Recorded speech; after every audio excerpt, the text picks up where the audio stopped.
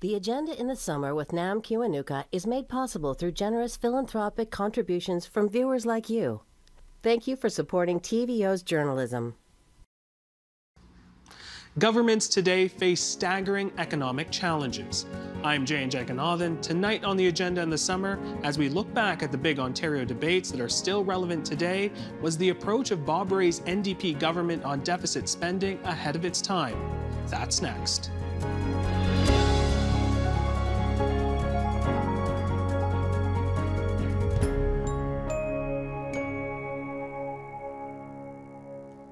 In the early 1990s, Ontario's first New Democratic Party-led government faced a wicked recession and budget crunch. They proposed something controversial and new: spend your way out of the slowdown. Here's a glimpse of some of our past coverage on TVO.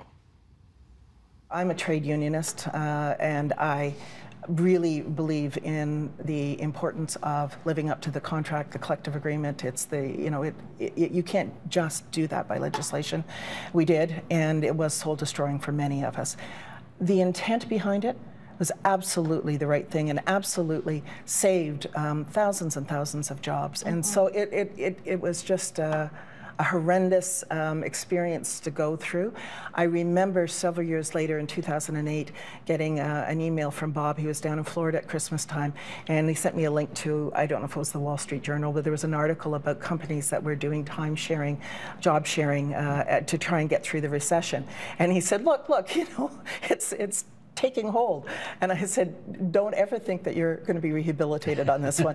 As many people who think that that was a just thing to do to try and attempt to spread the pain and to share in getting us back on track, the legislated end to collective agreements was a low mark for the NDP government. Here was Rae in an unprecedented situation who was trying to do the right thing for a lot of workers so they weren't losing their job, to protect them in the recession, and too many within the union movement weren't prepared to do a deal. And the whole, to me, I thought the social contract process was a very unique way, a very true to a socialist principle way to try and solve it. This is a government which has brought in incredible restrictions on business. Bill 40, the labor legislation, for example. I mean, Bill Davis, I was going to say would be turning in his grave. Thank heavens he's not, but he would, 102 years from now. I think the tremendous amount of regulation that's been put on. I think the loss of confidence that was cost our provincial. If I could just finish, please, Hugh.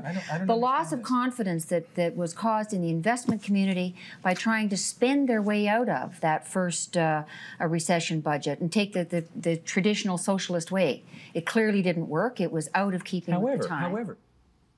And with that in place, joining us now from the nation's capital, economist Armin Yalnizyan, Atkinson Fellow on the Future of Workers, and in Dufferin County in central Ontario, Jane Pepino, who was a Progressive Conservative Party activist at the time, as you just saw there. She's a partner at Arid and Burles LLP and founder of their municipal and land use planning group. Welcome to you both. Thank you. Glad to be here. So Jane, we're going to start with you. A little bit of, going through memory lane there. That clip was more than 25 years old. I have to ask, have your views changed from that time? I think they have. As with all things in aging, things get moderated. Looking back, I realize how very difficult it must have been for the Rae government at the time. And I do think that, although I don't agree with everything that happened, and I think I'm happy to get into it later, but there was so much upset and angst. I do think that the whole concept of work share, of supporting workers through tough times, trying to spread the pain, has been picked up and is much more popular now than it was 25 years ago, and is a worthy thing that was tried. I think there were a lot of flaws.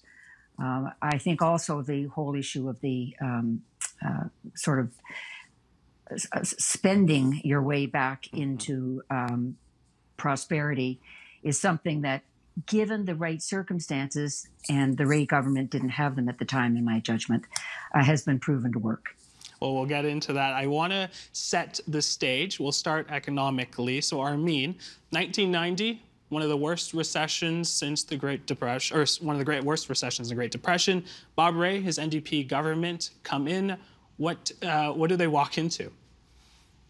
They walk into the Ontario economy shrinking by 4%, while interest rates rise by 14%. We had a made-in-Canada recession. John Crow was looking for zero inflation in the wake of very high inflation rates in the 1980s that resulted in housing spikes in Toronto and in Vancouver, which he attempted to address by system-wide hikes in interest. When Bob Rae was elected, John Crow had increased interest rates weekly at one point. So the hikes were way bigger than any economic growth could have been in any case. But at that time, the Ontario economy was shrinking as a result of three different things. The first was the impact of the free trade agreement in 1988 that was signed at the end of 1988, accelerated what was already occurring in the Ontario industrial heartland, which was deindustrialization. The second thing was the interest rates that were rising, no matter what, were also killing businesses and reducing both investments and expansions, which in the 1980s was large companies deciding to do new things. And then by the 1990s, they were deciding to downsize or right-size back to core competencies. So there was a flood of private sector layoffs already baked into the system. And the third thing that was really difficult for Ontario was not only deindustrialization, not only monetary policy that hit the city hard, not only a spate of private sector downsizing, but the beginnings of rumblings that what the Peterson government had been doing was not dealing with the growing lack of social cohesion. So at the end of the 80s, we were also talking about the need for social assistance reform, for minimum wage hikes and stuff like that. That's what Bob Rae campaigned on. He won. What a horrible time to inherit the crown. Well, let's start talking about some of those rumblings. Jane, I'm hoping you can set the scene for us politically before the Rae days and the social contract.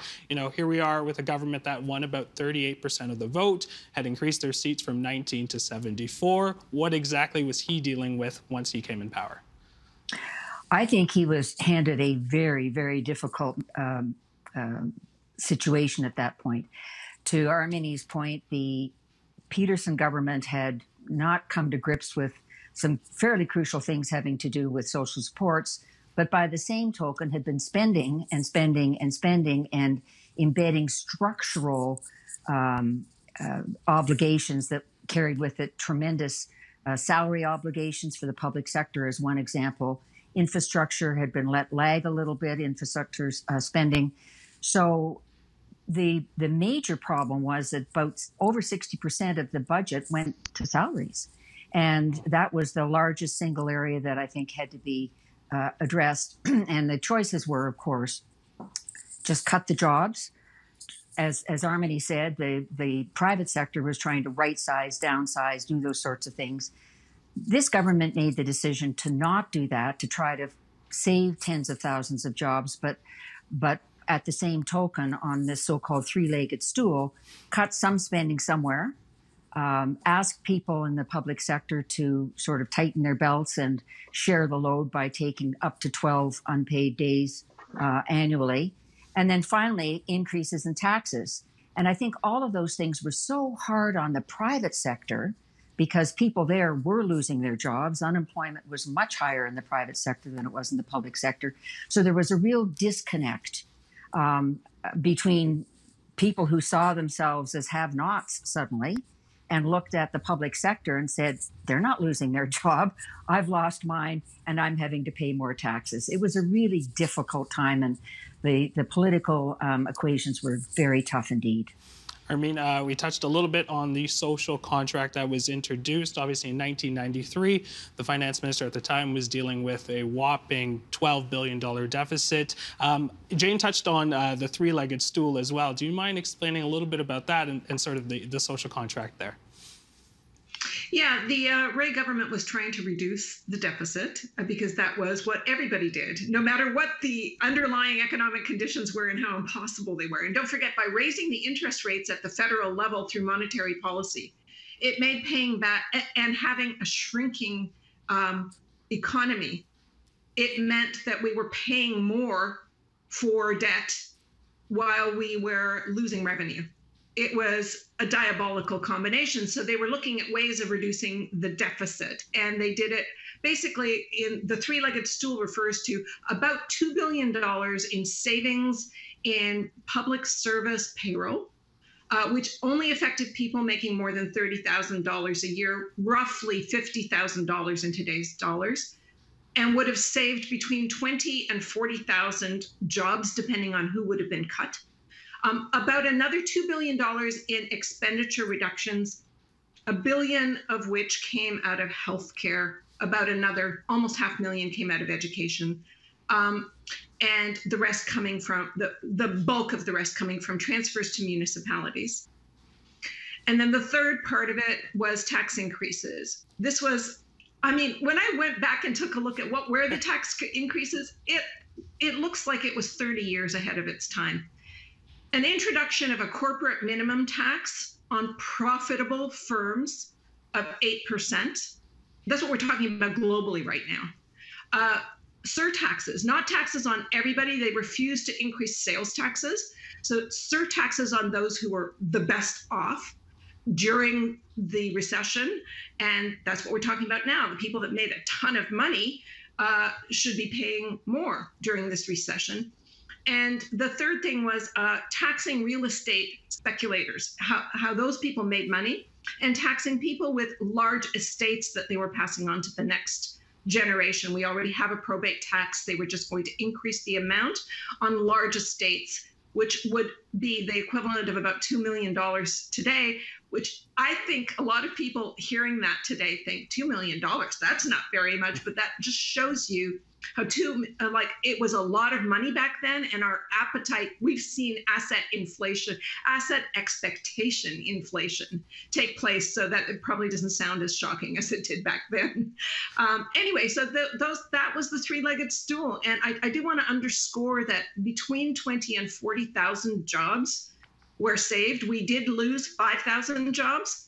And those Ray days of up to 12 days a year to be taken without pay was to happen over 3 years. But to Francis Lankin's point, it wasn't negotiated. Right. It was a unilateral move on the part of the government. There was a process for negotiating a different type of deal that was rejected by the government. So contracts were torn up, and I would just say to you, if a business contract was torn up in the middle of a recession, you'd get an earful from the business community. It's a contract. So, it was, to Francis Lankin's point, the low point of the relationship between the people who brung them to the dance and the people they were dancing with. We'll definitely get into that a little bit later when we talk about negotiations. I want to bring Jane in. Can get a sense from what Armin said, how did this go over on Bay Street? I'm going to assume not so well. Not so well. And just to set the stage a bit, I was talking to a colleague earlier today about that time, and he was in the law school graduating class called to the bar in 1990. And out of 330 people, six of them had jobs. There was a whole generation of young folks graduating who didn't get hired at all, or if they got hired, got laid off or fired by the end of 1990 into 1991. It was brutal. And I think the other thing that was happening is there was this whole issue of discontent, of unbalance about the social contract itself, about our social safety net. As Armin said, the cuts came to education, they came to healthcare, hospitals, doctors. The Ontario Medical Association and all the teachers' unions were protesting. It was a very unsettling time. everywhere. It wasn't just Bay Street, it was Main Street as well. Now, Armin, I want to talk about stimulus budgets. It's something that we talk about now all the time. And you had mentioned a little bit, this was ahead of its time. It wasn't well accepted. Why not? Oh, I think it's easy to label a government that was doing what it was doing as socialist, and we are not a socialist country. What I find really fascinating when I had the privilege of hearing Jane speak ahead of this conversation. So I went to take a look at what were the nefarious things they did to the business community. Clearly, an 8% corporate minimum tax would get up some people's nose. Clearly, there were some measures that would be bothering the business community, but some of the biggest issues that Jane pointed to, the labor issues, that was preventing corporations from hiring replacement workers for people who were on strike, preventing scab behavior, which is something that the union movement has been like, you've got one tool, which is to withhold your labor. And if it's legal to hire somebody to replace you, then you have no tool. And the other thing was the employment equity legislation, which business community said would drive away investors. But in fact, it's what we're talking about again, 30 years later, is reducing inequalities as a way of maximizing employment growth. And so I think, again, it was ahead of its time. And in vaudeville and in politics, timing is everything. So I think they just... they gave people what they wanted. To Jane's point about cuts to healthcare and education, and that the public sector didn't lose jobs when the private sector was losing jobs. That is the nature of the public sector. The demand for public services and healthcare and education don't change because the economy is going downhill. Of course, there's going to be fewer cuts in the public sector, but the desire to spread the pain is real. And that was also a fight within the House of Labor, between private sector unions and public sector unions. So Bob Rae couldn't have won. I mean, he didn't handle it well. The government did not handle the negotiations well for the social contract. They didn't market it well. They didn't negotiate well. They acted like they were the smartest people in the room instead of actually being in conversation with the House of Labor. But within the House of Labor, there was no agreement either. And the private sector unions in the House of Labor have always been more powerful. Well, were more powerful at that time than the public sector unions. It was easy to cream them, and they did. They creamed them. Not only did they introduce the social contract for 3 years, Floyd Loughran, the finance minister, said, this is now going to be permanent. It's like, right. What? Why? If this was a recession fighting mode, why is that permanent? So, they lost a lot of goodwill. I want to touch on that, Jane. You also talked about protesters and picket lines. You also came in direct contact with some of that anger and stuff. Can you share some of those stories? Well, the most vivid memory I have is walking my children to school and having to cross picket lines to get them into the school. And they were upset. They didn't understand what was happening necessarily. They did know that their teachers weren't getting paid. And one of my children, I've forgotten which one, was really worried that perhaps a teacher wouldn't have enough food to eat. So there was just a trickle down that was so upsetting. Walked into a hospital, there were, doctors were saying that they didn't have this supply and that we were going to have to wait for the following. Things just sort of started to feel like our social supports were unraveling, but it left a big gap, a big level of upset and frankly mistrust in the sectors that were, I think, the most important, particularly to the next generation, being education. That's where the massive day-to-day rub came in all the time. Now, I think it's easy to look back 30 plus years and look at the social contract and say, how could we do better? And that's obviously my next question. Armin, this was pushed through legislatively, not a negotiated contract. How could this have been done better? Well, I think negotiation is the heart of democracy, that you talk to one another, you don't impose.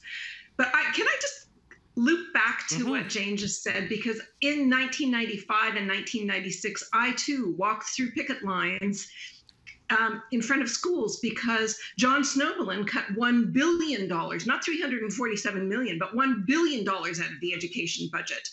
The Harris government came in and amalgamated municipalities, cut funding to lower levels of government and increased responsibilities. It was just like, the stage was set again with the Ray government doing things that nobody wanted because of fiscal pressures that just accelerated with the next government that came in that campaigned and won on tax cuts and welfare cuts. Things got unraveled rather quickly. So whatever we're talking about, how the social contract could have been done better, things got a lot worse in the next administration. Jane mentioned that we deferred infrastructure builds, and we did for 25 years. We deferred maintenance of critical physical infrastructure, and the trade-off was more cash in your pockets, tax cuts. It was said that tax cuts create jobs. I had that bumper, I had that fridge magnet on my fridge. It's like the most ridiculous economic statement in the world. And yet they campaigned on it and won. They convinced people that tax cuts create jobs. And what it did was it cut valuable supports to public infrastructure that actually creates jobs. So we have, how could you have done it better? You could have talked better and you could have stuck to your guns. But, this was not an era. The early 1990s was the beginning of the end of the best thing a government can do is balance its books and get out of the way of the market. This was like the apogee of the more market, less government period. So Bob Rae, Floyd Loughran, the NDP in general were rowing against the general political current that was flooding the waterways now. We're actually in a very different moment now. And it makes it easy to talk about how would you have done it differently. I think with the exception of not being good talkers and thinking you're the smartest person in the room and imposing your will, they did everything right. As right as you could have done at that time. So let's talk about some of the successes. It was set out to save $2 billion. They came close to that. They managed to save jobs. Were there other successes to the social contract? I'll go to Jane first. I think there, probably were. I disagree with Armin. I think that there could have been some structural changes that would have been more lasting. I think they still remained to be done, and they had to be tackled by subsequent governments because there were still issues embedded in the way the structure had been set up. I totally agree with Armin on the cancellation of the subways, for example, is one infrastructure move that was made subsequently, something with which I disagreed. All of which goes to say, however, I think, and there's one other point I did want to make, and that is there was an opportunity and a great deal of time spent, as I understand it, as an observer of the day, in attempting to negotiate with the public sector unions. And those ended up breaking down and being boycotted by CUPE and OPSEU. And it was only after those negotiations failed that the legislation was brought in. So they just did indirectly, or directly rather, what they hadn't been able to achieve with through discussions and negotiation. Anything change? I don't know how to answer that question, Jan. It's a long time ago. We learned a lot of good things out of it. I agree with many of the points that Armin made about some of the legacies, both political and from a social structure perspective, that we're now starting to use more and more. I think stimulus spending in the circumstances of today, when interest rates are low and there is the opportunity for revenue growth, makes good sense. So I think that the issue was very, very circumstantial at that point. And because it was the first time, that's always the hardest time to introduce something that people are not used to. Well, let's talk about legacy. We have a few minutes left in the program. Armin, what's the economic legacy of those times? Backlash. I mean, everything that they did got undone, and dramatically so, by the Harris government. Tax cuts and welfare cuts. I mean, one of the first things they did in their first year, despite the unfolding recession was to increase minimum wages and welfare rates, which we had been talking about for years under Peterson, but they actually did it to help those who were poorest in society. And that was undone like immediately upon the arrival of the Harris government. Less red tape. So, you know, the idea of employment equity being something that businesses should be doing anyway, but if you're not going to do it, we're going to urge you to do it, was just like, no, we're not going there, and we're not going to invest in your jurisdiction if you're going to force us. Backlash to anything to do with reducing inequalities, frankly. Like the list in the mid-1990s was remarkable. And don't forget, when Ray came in, he said that their purpose was to redistribute power, to actually introduce the structural elements that would provide countervailing power to a power system that they felt had become too concentrated. Oh my God, talk about presaging, you know, Occupy, presaging. Like if we had actually stuck to our guns and reduced inequalities in the 1990s, Ontario would be cooking with gas right now. Very interesting. We got a minute left, Jane. When we talk about legacy, what's the political legacy of those times? Well, it was the last NDP government, wasn't it? Right. You know, I speaking personally, it ruined the phrase social contract for me. To me, that had always been a very good thing. And I think, frankly, another lasting legacy, perhaps patched up now, but it drove a stake, divided the labor movement between the public sector unions, the private unions. There was still in 1995, 96, big debates at the UFL policy conventions about whether or not they were going to support the NDP. I think that's been basically repaired, but boy, it took a long time to get over that. So those are some of the legacies that come to mind for me. Jane, Armin, great stuff. Thank you so much for joining us on the program tonight. Thank you. Thanks for inviting us. And that's it for tonight's Agenda in the Summer. A new school year begins next week. Tomorrow, how parents are feeling as kids head back to class for their third year contending with COVID-19. I'm Jay Jaganathan. Thanks for watching TVO and for joining us online at tvo.org. Nam Kiwanuka and I will see you here tomorrow.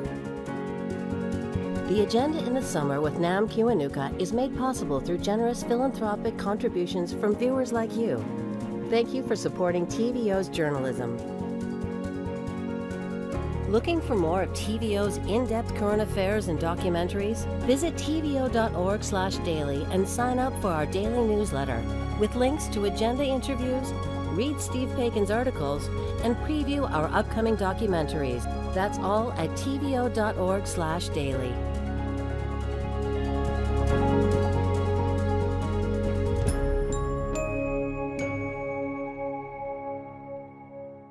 There is no handbook for incoming First Ladies. A 6-part series featuring the women who helped lead America. Women's rights are human rights once and for all. The trolling was unlike anything any First Lady had faced before. She didn't blink. Our motto is, when they go low, we go high. I'm afraid I did some things which were not usual for the lady in the White House. I know we have still not shattered that highest and hardest glass ceiling, but someday someone will, and hopefully sooner than we might think right now. First Ladies, narrated by Robin Wright, begins tomorrow at 10 on TVO. Be informed. I suspect for many Canadians, the revelations of the last couple of months of these children's grave sites, that will be news to them. Seek understanding. At no time during this pandemic have there been more people in intensive care units of the province. Hear diverse perspectives. Did the Senate live up to its responsibility, in your view? There's an opportunity here where our words can inspire. The agenda explores the context behind the issues that matter to Ontario. Is there still a stigma with people with COVID? How much of what was going on internationally was having an effect inside Quebec? Dive into in-depth analysis and balanced coverage. Getting to the roots of how we address things like crime. These are the stories that connect Ontario. There's still a path for Doug Ford to be re-elected. With reports from across the province. The opioids crisis. Anytime, anywhere. It's coverage with impact. But that's the real learning opportunity. A new season of The Agenda begins September 7th on TVO.